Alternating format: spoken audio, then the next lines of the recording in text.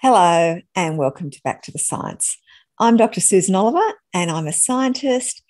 And before I start this video, I just wanted to say thank you to everyone who has left kind words about Julie. I still can't quite believe she's gone, as she was only 3, but reading all your messages of support has provided me with some degree of comfort, and it has made it just a little bit easier. And I will have a little clip at the end of when Julie first decided she wanted to be in my videos. Anyway, this is just a quick video because someone has drawn my attention to a major piece of misinformation that was shown today on Dr. John Campbell's channel. It is a video made by a lady called Jessica from Australia who admits she is not a statistician or a healthcare professional, but puts together a video about statistics she doesn't understand anyway.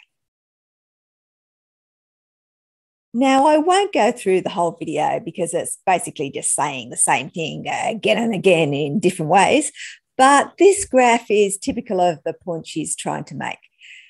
The graph shows Australian deaths by week. The blue line is deaths in 2021, the red line is deaths in 2020, and the green line is the average deaths for 2015 to 2019.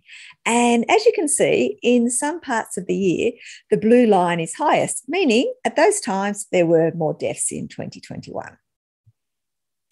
Jessica then goes on to point out that most people in Australia were vaccinated for COVID in 2021. Jessica then suggests that more knowledgeable people than her should investigate these excess deaths. And John concurs. Well, here's the thing. There are no excess deaths, so there is nothing to investigate. In fact, the death rate for both 2020 and 2021 is below the 5-year average. When looking at deaths, you can't just look at absolute numbers. You need to look at the death rate, because Australia has a growing population. Our population is getting bigger. And furthermore, you need to standardise deaths by age, because Australia also has an ageing population. And when you do that, you get this graph here, which shows the age standardised death rate in deaths per 100,000 people. As you can see, the green line, which is the average death rate from 2015 to 2019, is highest for most of the year. So there are no excess deaths whatsoever.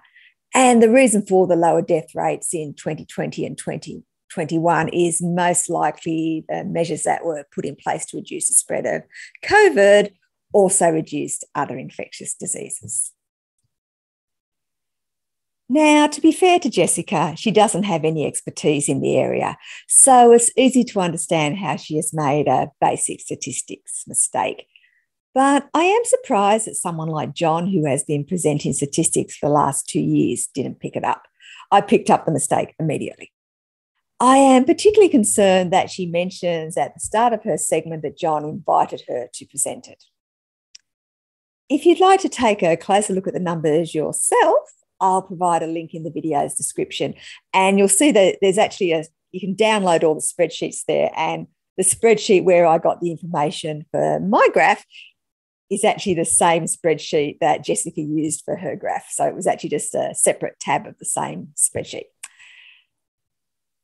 Anyway, please remember this video is about the science, but you shouldn't take it as medical advice. For that, you should speak to your medical practitioner. Thank you for listening. If you found this video useful, please hit the like button so that more people will see it. And if you'd like to see more videos about the science in the future, please hit the subscribe button. And finally, here's a clip from Julie's original video debut, which incidentally aired on John Campbell's channel before I had my own channel. Actually thinking I wouldn't be doing an update today because there wasn't really a lot happening, but then suddenly there was. And Julie, that's Julie, my dog, by the way. Now, last week I spoke too soon when I said it looked like the 2 local cases that we'd had in Australia were now under control.